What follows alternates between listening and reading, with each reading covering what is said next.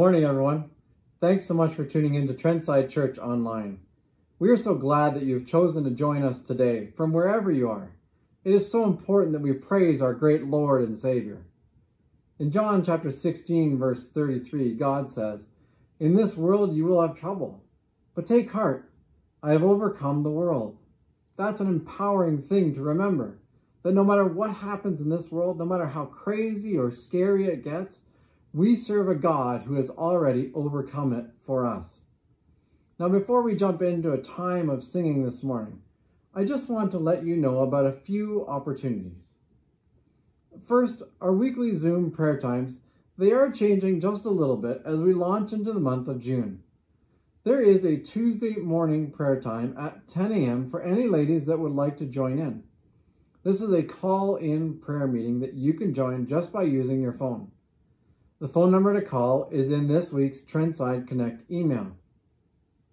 The next prayer time, which everyone is welcome to join, will be Thursdays at 11 a.m. And again, the link for this is in this week's Trentside Connect email. The next thing to let you know about this morning is for our young adults. There is a young adults apologetics group beginning this coming Thursday, June the 4th at 7:30 p.m. And you will find the link for this also in, you guessed it, this week's Trentside Connect email. Now just a reminder, if you would like prayer during the service or have questions, please feel free to click on the live prayer button during the service, and one of us pastors would be happy to connect with you. We pastors stay on after the service for a few minutes as well. If you would like to talk following the service or would like prayer, just click on that button and we would be happy to connect with you. Well, that is it from me for this week. Psalm 9 says this, "I will give thanks to the Lord with my whole heart. I will recount all of your wonderful deeds. I will be glad and exult in you. I will sing praise to your name, O Most High." Would you join in singing as Don Van Haltren leads us this morning? Good morning, Trentside. It's good to be leading you in worship this morning. It's a little strange doing it this way, but it's what we got, and it's what we're going to work with, and we know that God can use it. So normally right now I'd be telling you to stand up and give someone a hug or a high five or a handshake, but we can't do that. But it's going to happen again, so that's cool. So before we start, let's just bow our heads and let's pray. Father, we thank you for this morning, God. We thank you for the opportunity to worship you, Lord, and we just invite you, Holy Spirit, to meet us in our homes, wherever we are right now, God, that you will just speak to us, that you will use your pastors as they bring your word this morning to God. Please bless them. In Jesus' name, amen. I'd like to read Psalm 146 this morning. It says, praise the Lord, O my soul. I will praise the Lord all my life. I will sing praise to my God as long as I live. Do not put your trust in princes, in mortal men who cannot save. When their spirits depart, they return to the ground. On that very day, their plans come to nothing.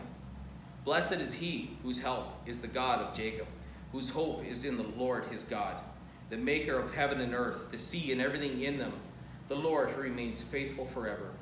He upholds the cause of the oppressed and gives food to the hungry. The Lord sets prisoners free. The Lord gives sight to the blind. The Lord lifts up those who are bowed down. The Lord loves the righteous. The Lord watches over the alien and sustains the fatherless and the widow. But he frustrates the ways of the wicked. The Lord reigns forever. Your God, O Zion, for all generations. Praise the Lord. Let's sing together.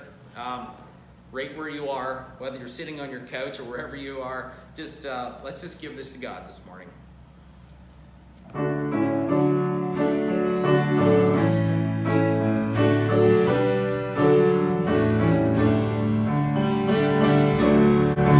Praise the one who breaks the darkness with a liberating light. Praise the one who frees the prisoners, turning blindness into sight. Praise the one who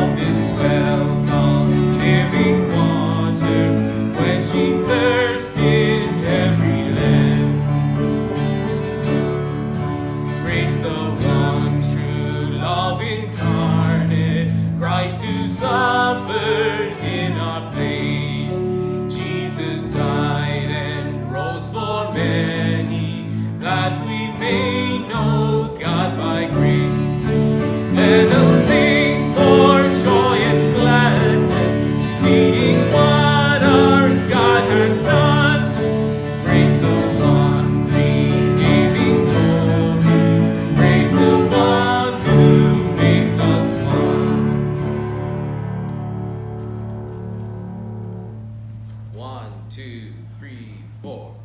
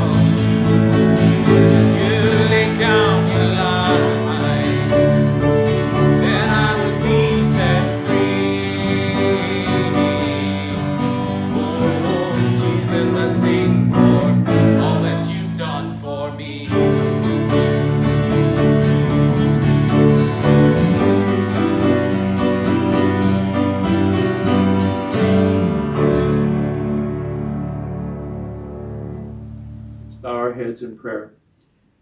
Heavenly Father, we thank you this morning that we can come and sing praises to you. We have so much to praise you for. As the psalmist said, glorify the Lord with me.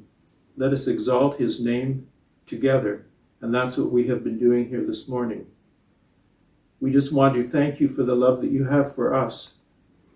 A love that would take you to the cross to die for our sins so that we could live with you forever. We just thank you so much for the blessings and for the love that you have for your creation and for us. We think this morning of people who maybe do not feel like praising you, who have lost loved ones during this pandemic. And we just ask for your protection for them, for peace for them as they seek to look to you for guidance and direction in this difficult time for them. And we think of those who are either sick with the pandemic or have other ailments, and we just ask for your healing for them as they get through this. May they know that you are in control and that they can trust in you and that you would heal them. We want to think of this morning of those who are serving us in the healthcare industry and also in the essential service area, people who are working to serve us and help us through these difficult situations. And we know that there are some from our own Trentside congregation who are also serving you in this way. And we thank you so much for their commitment to do this. And we just pray that you would protect them from the pandemic and help them and guide them as they seek to help those that they are working with. And we ask that you would just continue to protect them and keep them safe. We want to thank you for our own Trentside staff here at this church as they seek to bring services together each week in this new format. We thank you for their commitment and to you and to this work that they're doing. And we just pray that you would bless them for what they are doing. We pray for Pastor Jeff this morning as he brings the message to us, that you would give him the words to say, words that we would be listening for so that we can hear what you want us to hear and to help us draw us closer to you. We thank you for being able to study your word, and we just pray that you would watch over us as we do it and draw us closer to you. We pray in thy name. Amen.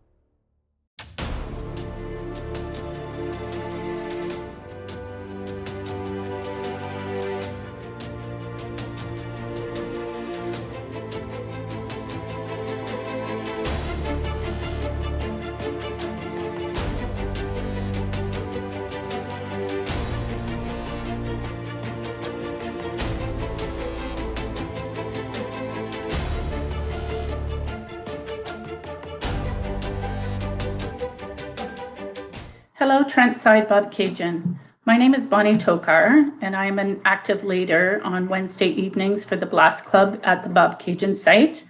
And for those of you that are there, that attend the club, I surely missed our last few weeks, and I cannot wait to go back in September.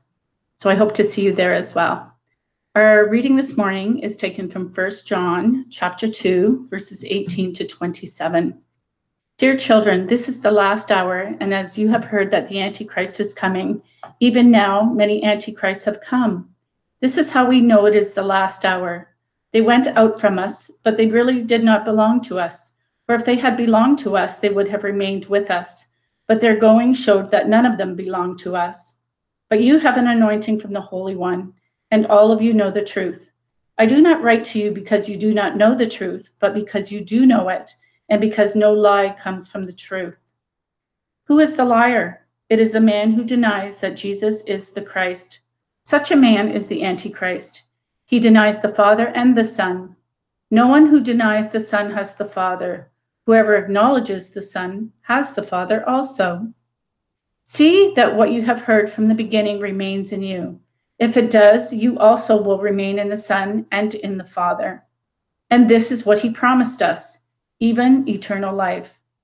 I am writing these things to you about those who are trying to lead you astray. As for you, the anointing you received from him remains in you, and you do not need anyone to teach you. But as his anointing teaches you about all things, and as that anointing is real, not counterfeit, just as it has taught you, remain in him. Our second passage is from 1 John chapter 3, verses 7 to 10. Dear children, do not let anyone lead you astray. He who does what is right is righteous, just as he is righteous. He who does what is sinful is of the devil, because the devil has been sinning from the beginning. The reason the Son of God appeared was to destroy the devil's work. No one who is born of God will continue to sin, because God's seed remains in him. He cannot go on sinning, because he has been born of God. This is how we know who the children of God are and who the children of the devil are. Anyone who does not do what is right is not a child of God, nor is anyone who does not love his brother. Thanks be to the word of God. Good morning, Trentside. So glad to be sharing with you once again, and to be sharing from this incredible letter of 1 John. One of the overarching themes of John's letter is the contrast between darkness and light. And today I am speaking on one of the darker themes found in the book. But to help with that, I thought I would record this message outside in the beautiful light of God's creation. One of the things that happens with Christians, especially when the world is dealing with pretty major global events, and I would argue a global pandemic would meet that qualification, is we often turn to the prophetic and apocalyptic portions of the Bible and see if what we are experiencing may have been predicted earlier by the biblical writers. Sometimes we even try to guess not just if certain events were predicted, but if certain peoples were even being described. And this morning I have the daunting challenge of tackling a passage which speaks about one of the most mysterious and dark figures mentioned in all of Scripture. The figure I am referring to and who John names in this letter is none other than the Antichrist. I am sure by just saying that title, many of you listening may be imagining some frightening apocalyptic figure. When I started ministry back in the late 90s as a youth pastor, one of the most popular book series at the time was Tim LaHaye and Jerry Jenkins' Left Behind series. I'm sure some of you remember that series. A series that sought to fictionalize end-time events based on the Bible. Many in the youth group read those books and hounded me to teach on Revelation. And a number of them would often ask me who I thought the Antichrist was. Sadly, I generally disappointed them for not definitively telling them that it was President Bill Clinton or possibly the Backstreet Boys. After all, it was the 90s. Today, we are picking up that conversation, and I will seek to answer who or what is the Antichrist. And more importantly, how can we identify him and his schemes? Now, back when the youth asked my opinion, they were disappointed that I never gave a definitive answer. But today, I do want to give the definitive answer. I have figured it out, who and what the Antichrist is. Hopefully, I have your attention a little bit. Now let's look closely at our text and see if we can answer the question. Who is the Antichrist? Number one, the text tells us the Antichrist is someone who is real and who is coming. Look at the first part of John 2, verse 18. Dear children, this is the last hour, and as you have heard, that the Antichrist is coming. John assumes that after the ascension of Jesus, we are in the last days. In other words, we are waiting Christ's return and therefore also waiting for all the predictions Jesus said would precede his return. One of the predictions prominent in the early church was the eventual coming of this Antichrist figure. Remember, even Jesus said there will be many false prophets who will come. But John doesn't just leave it there. There is more he warns us.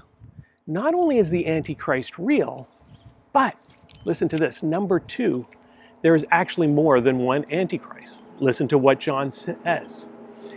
Even now, many Antichrists have come. Yikes! More than one? Not one, but many? Well, hate to say it even gets worse. Did you notice what else that verse said? Number three, these antichrists are already here. Again, listen. Even now, many antichrists have come. The Antichrist is not just one, but many. The Antichrist is not just coming, but already here. I hate to say this, But it gets even scarier still. Number 4, it says this: there are actual antichrists among us. Listen to what verse 18 says. This is how we know it is the last hour. They went out from us, but they did not really belong to us. For if they had belonged to us, they would have remained with us. Did you get that? The antichrists are among us, among the people we know and the people we love. Now that is truly a frightening thought, but before I freak you out anymore, please, I don't want you to start looking at your neighbors and co-workers and family members suspiciously. And please do not call them the Antichrist. I'm sure that will not go over very well. Remember, we are always called to love, respect, and honor everyone we possibly can.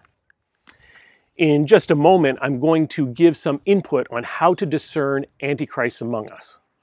But before I do that, let me give you 2 quick things of how we should think about and understand this figure or idea of the Antichrist.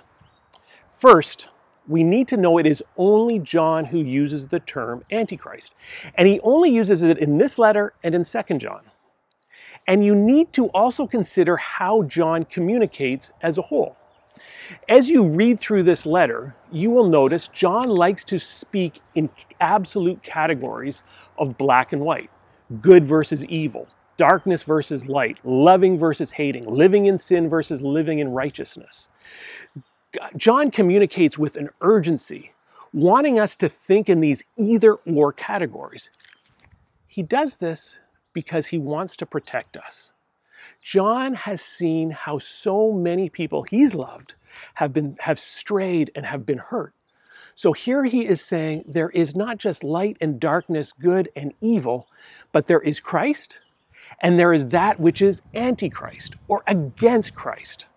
We're either drawn to Jesus or we're drawn away from Jesus. We will either acknowledge Jesus or we will disavow Jesus. John wants to get rid of this fuzzy kind of middle ground. Second, consider how else John describes the Antichrist later on in this letter. In chapter 4, verses 1 to 3, he writes, "Dear friends, do not believe every spirit, but test the spirits to see whether they are from God, because many false prophets have gone out into the world. This is how you can recognize the Spirit of God. Every spirit that acknowledges that Jesus Christ has come in the flesh is from God. But every spirit that does not acknowledge Jesus is not from God. This is the spirit of the Antichrist, which you have heard is coming, and even now is already in the world." Did you notice what John says here? The Antichrist is not so much a person, but a spirit. Now this is tough to grasp, but the term spirit is one of the most nebulous, difficult words to interpret in the Bible. The word is pneuma. It literally means wind or breath. It can refer to a spiritual being, similar to when we speak of the Holy Spirit. However, it most often refers to the inner motivations and inner nature of a person. Think of how we talk about a person's spirit. Possibly a better way of understanding this is to think of it as every breath or utterance we make, and each idea we hold will either in some way acknowledge Jesus as God's chosen Messiah, or it will reject Jesus. Therefore, we are to beware of any spirit or any person or any ideology that dismisses Jesus as Lord.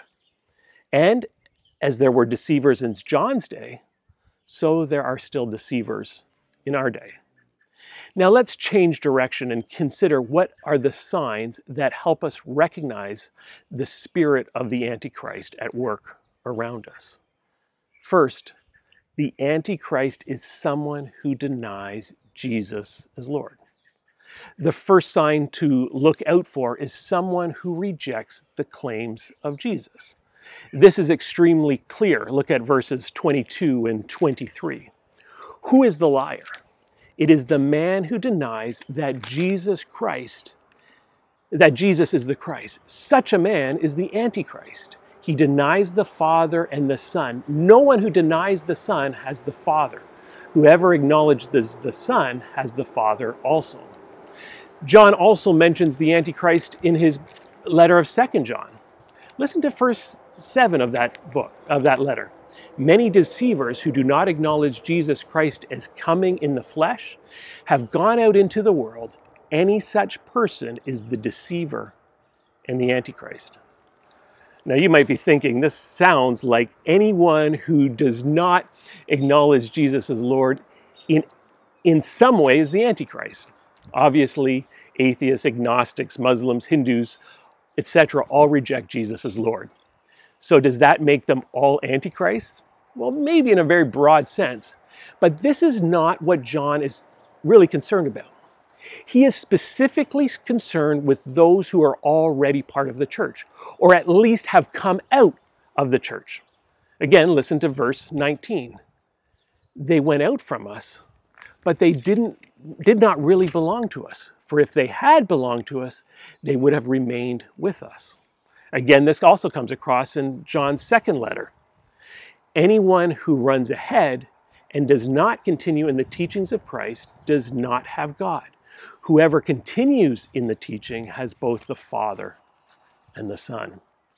John is specifically referring to false teachers within the church, with those who will influence primarily from within, not so much from without. I cannot stress this enough. This is why it is so important that everything that we pastors share, make sure you test it with Scripture. There are a lot of people who sound Christian, sound biblical, but lead people astray. There are many who will say Jesus was a great man, a great prophet, a great example, a great moral teacher. But unless they claim Jesus as Lord, as the way, the truth, and the life, beware. The Antichrist is one who calls us to reject Jesus as the Messiah. And secondly, the Antichrist is someone who leads us into sin. Jump down to chapter 3, verse 7. It says, "Dear children, do not let anyone lead you astray. He who does what is right is righteous, just as he is righteous. He who does what is sinful is of the devil, because the devil has been sinning from the beginning. The reason the Son of God appeared was to destroy the devil's work. No one who is born of God will continue to sin. This is how we know who the children of God are and who the children of the devil are. Anyone who does not do what is right is not a child of God, nor is anyone who does not love his brother." There is often a lot of emphasis on what is more important in the church: right doctrine, believing the right things, or right living, doing the right things. Here is the thing: these are not mutually exclusive. The reality is, if we do not think the right things about who Jesus is, then we will begin discounting the way he has called us to live. Over the years, I have spoken with several people who grew up in the church. And over again, I have heard different ones tell me something to the effect, "I just don't think I believe anymore." And usually I ask, "Well, tell me why." And they will often give me the same sorts of reasons.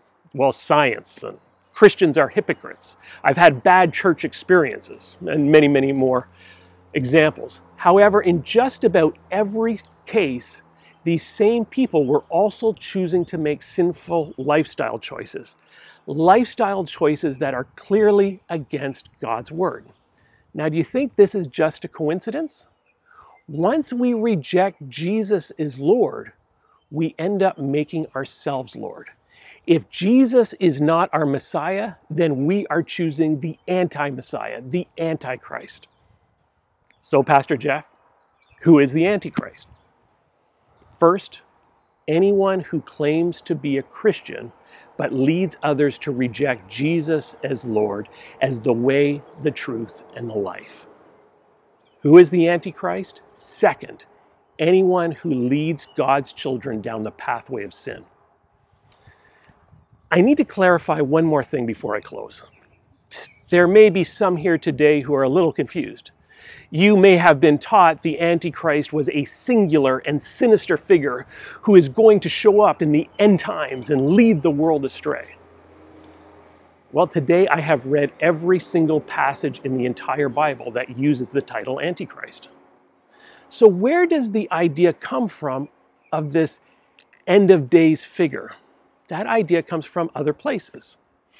In Daniel 7 has a vision of 4 beasts, and there is a final beast greater than the other who sets up his rule before he is eventually overthrown by the Ancient of Days. John in Revelation also speaks of 2 beasts, and specifically the second beast who we read about in Revelation 13, who will perform great signs and deceive the world. This is also where we read about the infamous mark of the beast. Third, Paul in 2 Thessalonians speaks of the man of lawlessness who will be revealed in 2 verse 3. And finally, I already mentioned earlier what Jesus says about false Christs and prophets. Often, all these passages and figures get mixed together with John's Antichrist. All these passages and figures need to be seriously considered. But here is what I think is absolutely most important. There is often an obsession with this end of days Antichrist figure in Christian circles. And it sounds like it was the same in John's day. Again, John says, "Dear children, this is the last hour, and you have heard that the Antichrist is coming." But what did John do? Instead of having the church fix their attention on this mysterious coming figure who is going to lead the church astray at some uncertain point in the future, John shifts their attention and tells them, you need to be far more concerned with the one who can lead you astray today. Dear friends, there is a threat out there that is far more dangerous than COVID-19. It is the virus of the Antichrist, the spirit that draws us away from the hope, the love, and light of the world, Jesus Christ. But remember this, if we have received him, we already have the vaccine to overcome the virus of sin, the virus of doubt, and the virus of the Antichrist. As John reminds us in his letter, every spirit that does not acknowledge Jesus is not from God. This is the spirit of the Antichrist. Verse 4, but you, dear children, are from God and have overcome them. Why does he say this? He says it because the one who is in you is greater than the one who is in the world. Amen. And God.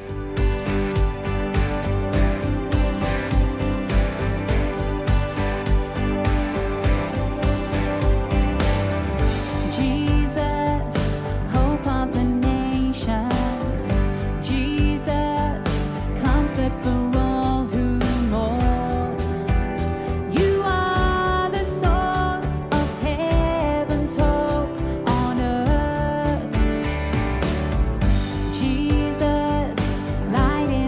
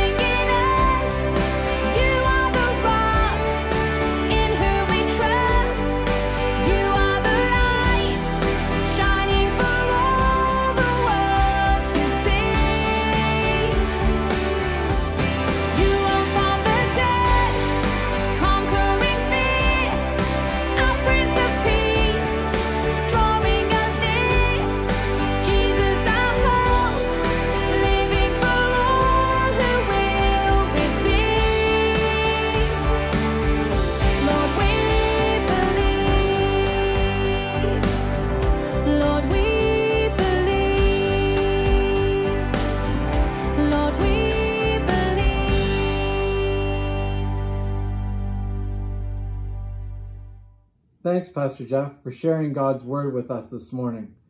As we go through this week, may you keep your focus on Jesus. May you keep your faith strong in him who saves us. May you keep from the temptations that come your way and choose to be obedient to Christ. Let me leave you with these words from Colossians chapter 3, verse 16 and 17. Let the word of Christ dwell in you richly, teaching and admonishing one another in all wisdom, singing psalms and hymns and spiritual songs with thankfulness in your hearts to God. And whatever you do, in word or deed, do everything in the name of the Lord Jesus, giving thanks to God the Father through him. See you next time.